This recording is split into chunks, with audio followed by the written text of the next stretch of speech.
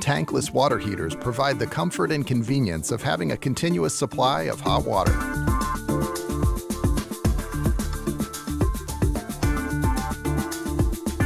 Mounting the water heater. Select a suitable location to mount the tankless water heater. The unit should be securely mounted onto a stud in the wall or external framing system such as Unistrut.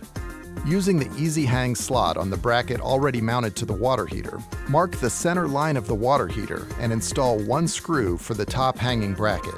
Lift the water heater up and align the easy hang slot with the screw and lower into place. Level water heater and secure with additional fasteners, 2 at the top and 2 at the bottom. Installing vent pipe.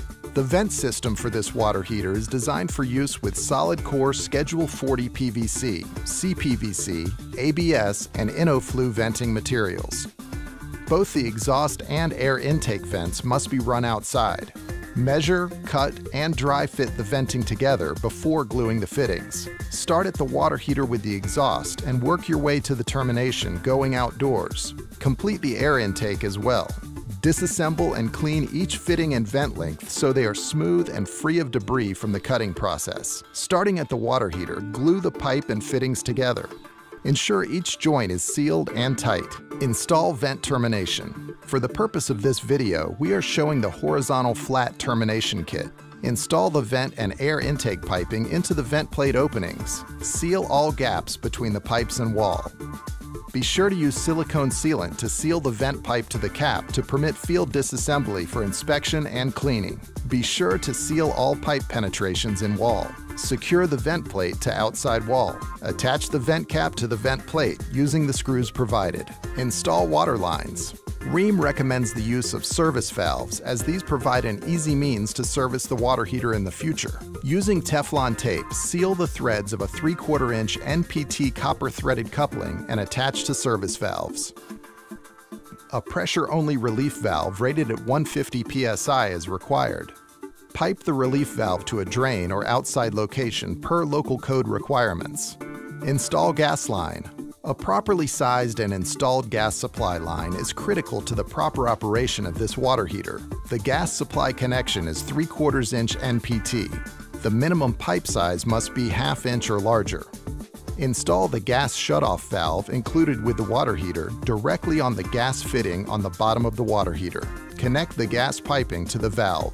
All Rheem tankless water heaters are able to be installed using 1/2 inch gas line, making the replacement of a tank-type water heater with a Rheem tankless water heater easier and more cost-effective.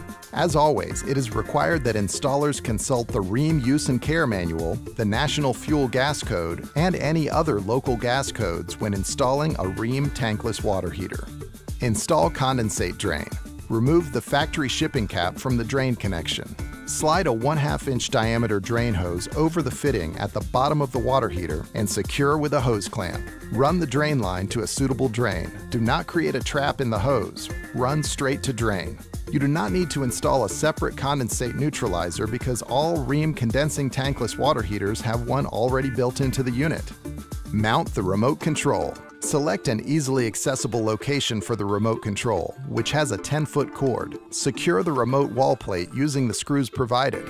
Then, connect the remote control wire provided to the 2 screw terminals on the back of the remote. Secure the remote to the mounting plate using the small screw located at the bottom. Connect the remote control.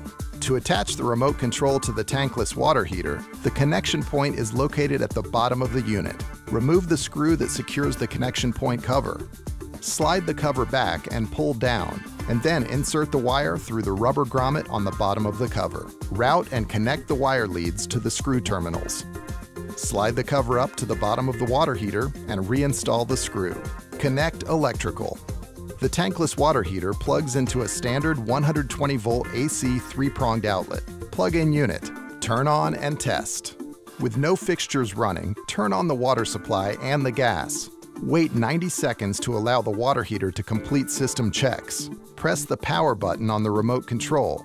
The remote will beep and a green light will appear. The remote will display 100 degrees the first time you turn it on.